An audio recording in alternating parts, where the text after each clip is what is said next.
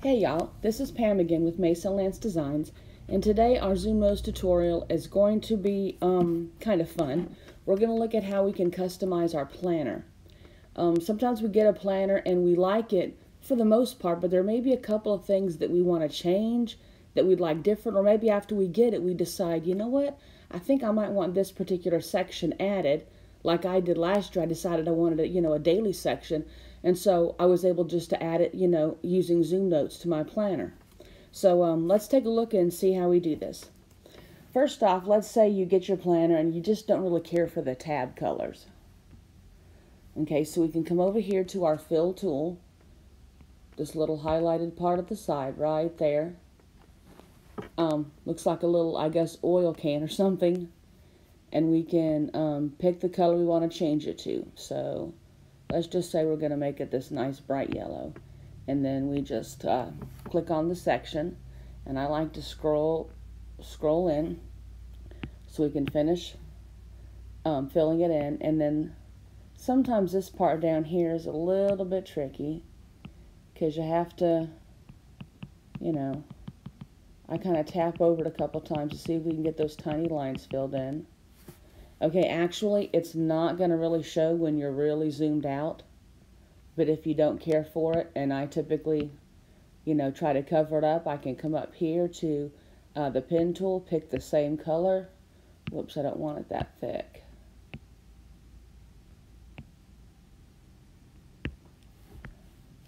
And then we can just color over it.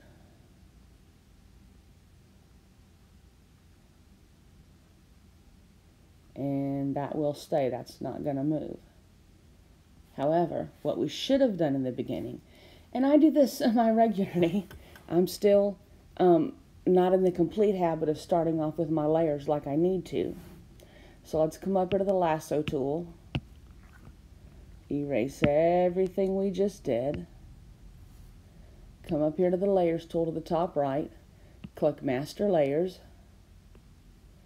click the plus sign, and I'm going to label this one my extra tabs.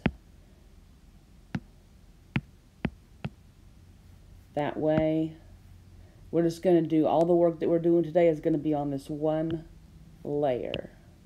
So this will be extra tabs. We need to make sure that it's unlocked and that we've clicked it, that that's the current layer that we're working on.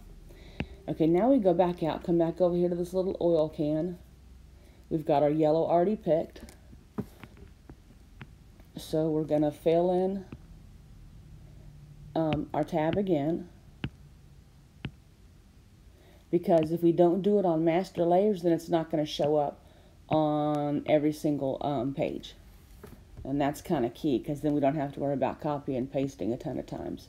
So we come pick the pen tool and cover it up for the most part.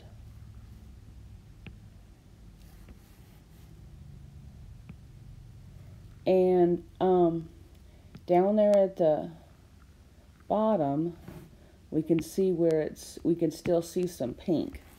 And sometimes that comes off as being, the color that it is, but it also, from a little bit of a distance, looks like a shadow. So again, it's really personal preference on what you want to do. Sometimes it's easier to fill it in, and sometimes it's kind of not worth it because that messes up. Now see, that one was really easy, and I'm just going to leave that like that. So that's how we would do that if we just wanted to change the tab color. But let's say this next one, the tab color's fine, but we don't like the word on the stickers. We want it to say something else.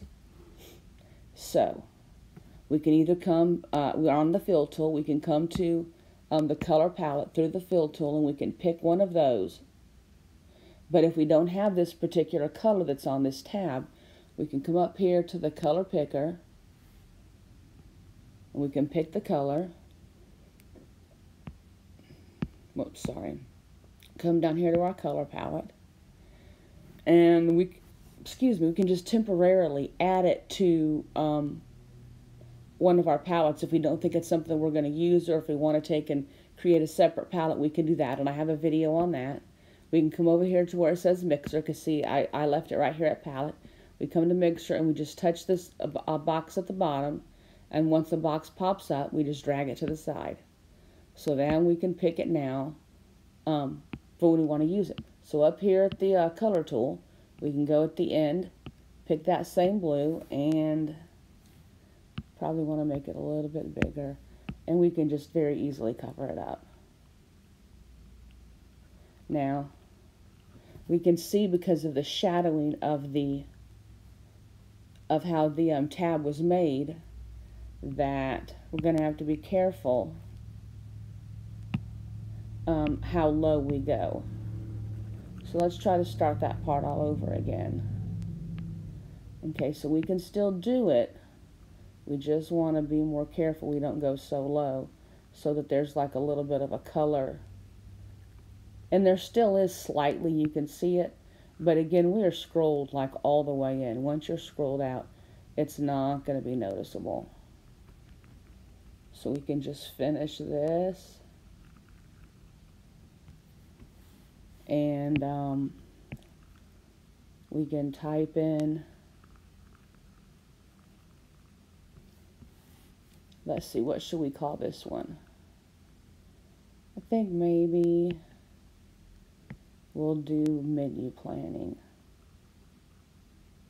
That way we have a section for it, and if we want to take the menu plan when we're done, we can just take it and put it behind our week if we want it for reference, or we can, you know, leave it here. Okay, so we come up here, over to the side and click the A for a text box, and we can type in menu planning, and close in that box a little. Then I click the lasso tool and I put it the size I want. Let's scroll out a little more to make it kind of similar to what we already have. And I don't have that font offhand, but that doesn't really bother me so much. I mean, I guess we could make that bigger, but that's how you would change the color of a tab or change the word that's on the tab. Now let's look at one more thing. Let's look at how to add a tab. Let's say I'm content with all the tabs that we have. I have them full and I still needed, you know, a whole nother section. And that's easy to do as well. So we come over here to the what looks like the lasso tool, but it's really like the shape tool. Okay, we come up here to the style part, and I do have a tutorial on this one as well if I'm going a little quick. So we need to pick the color we want. Let's look at the fill. Let's pick that matching blue. Let's just do that. Go back to style. We don't want a shadow, and we don't want it symmetrical. We don't want a border. We just want the color. So I think we have it set up, and the corner radius is at 4.5, so we can kind of slide over here. Sorry. And if you want, you can draw it over the existing tab and see how they're not quite the same. We can, with it still selected, we can come over here and we can round the corners even more to where it's as close to that as we can get.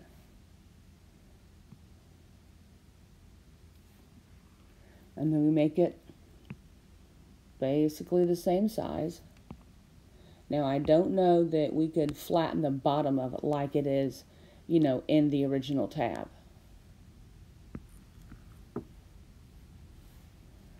But let's see if we can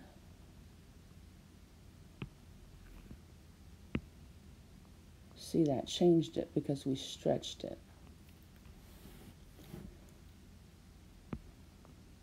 So let's go back in here and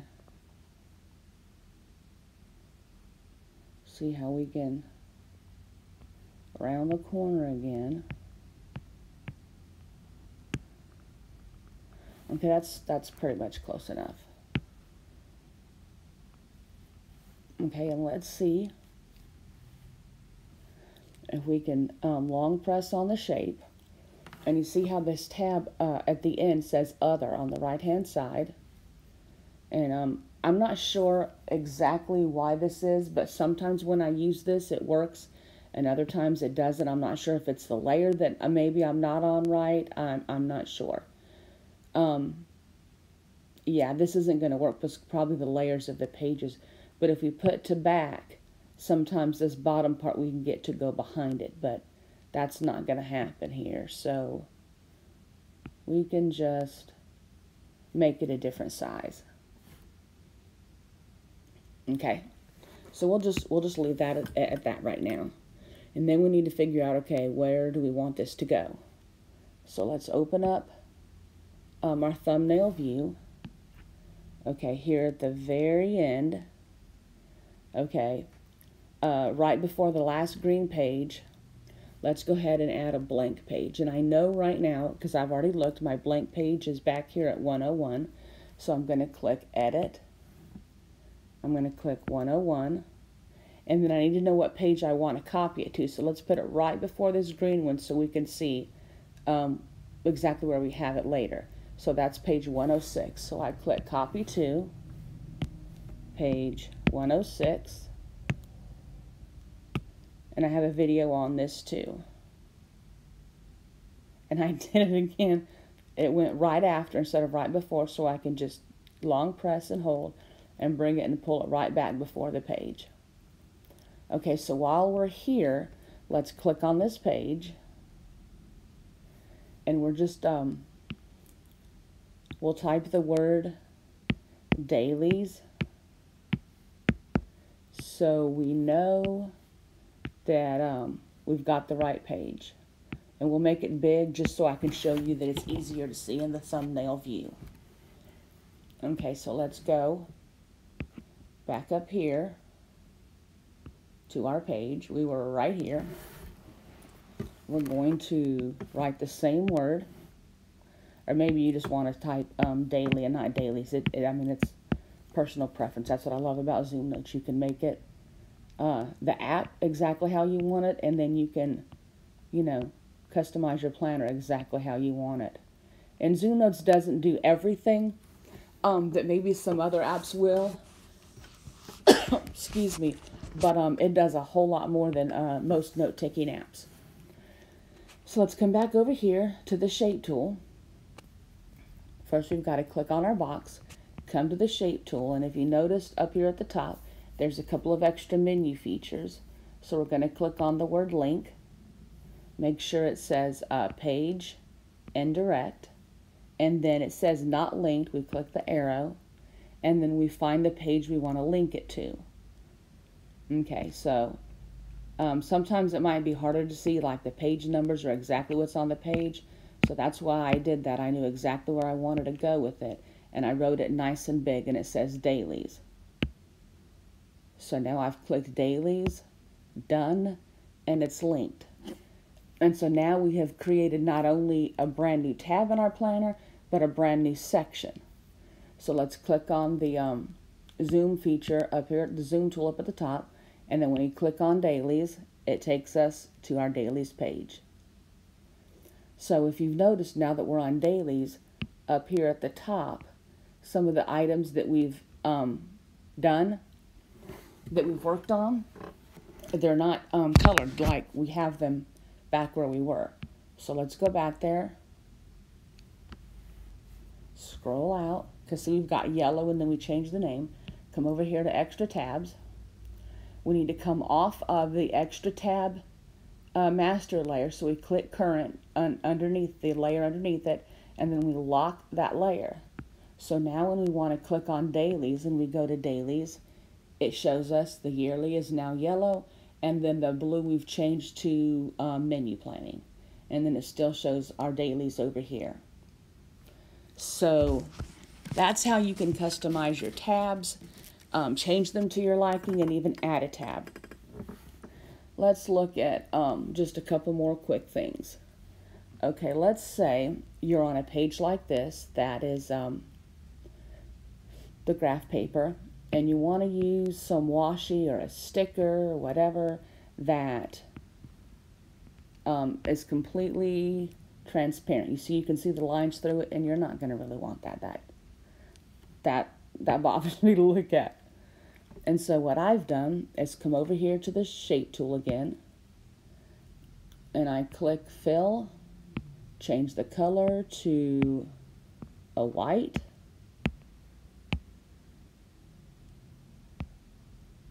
and I think we leave everything how we had it before, and I just draw a shape. And then I'll come up here and kind of treat it, if you will, like washi tape. You know how you resize it to the area that you want it. Now, if this is something you think you're going to want to, use, or you find that you've made this piece several times and you're like, you know what, I need to do something that I don't have to do it so many times. So then you can come over here to your shape tool. Your symbols tool, and you can add whatever it is that you, whatever you can lasso. Okay, you see how it selected it? And then I can just save that and then, click on the symbols tool and bring it back out. And I have a video on the symbols tool as well. So, and if you wanted to, you could have put this on a different layer. But for time's sake, we're not going to right now. And so then I can take my lasso tool. Now see, this is a problem sometimes even in GoodNotes, because I had this washi tape on the page before I had the white piece. All you have to do is long press, copy, and paste, and it'll be right there on the top. And then you can just pretty much stretch it out to cover the white piece. That way you won't have you won't have to see, the lines behind it. And I think that looks a lot better. Okay, and something else, if you wanted to, this is your monthly view, if you wanted to, color in this box, when you use the fill-in tool, okay, and you want to fill it in, when you're using the grid paper, it's just going to fill in the little grid. It's not going to give you the fill-in of the box. But if you want to come back over to the shape tool, and we'll keep it on the orange, and we'll do the same thing we've done a couple of other times, is we'll draw a shape. Sorry about that. And we left it on white. I thought we had it changed, but I guess not.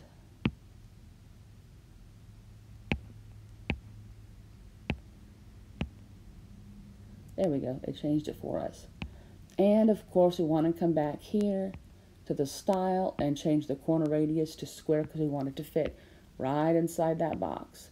And of course, you're probably going to want this part for sure, on a separate layer. Sometimes when I do planning, I will do one layer for stickers and then other layers for stuff like this where I'm covering part of the page up. I'll have that layer even separate from the sticker so that I can place stickers on top of it, without it moving. And this way, you can put whatever colors you want across the top, and then like we did on the tab up at the top, we can always just, use the text tool and write, the days of the week on top of it. That way, if you wanted a Monday start or a Sunday start, it's, your preference yet again on how you want that done. So I think that's going to be all for how we can customize our planner, and now for this tutorial this time. So thank you all for watching, and if you like this video, give it a thumbs up and subscribe to our channel so you can see more of our Zoomnotes tutorials and possibly GoodNotes in the future. So thank you for watching, and y'all have a great day. Bye.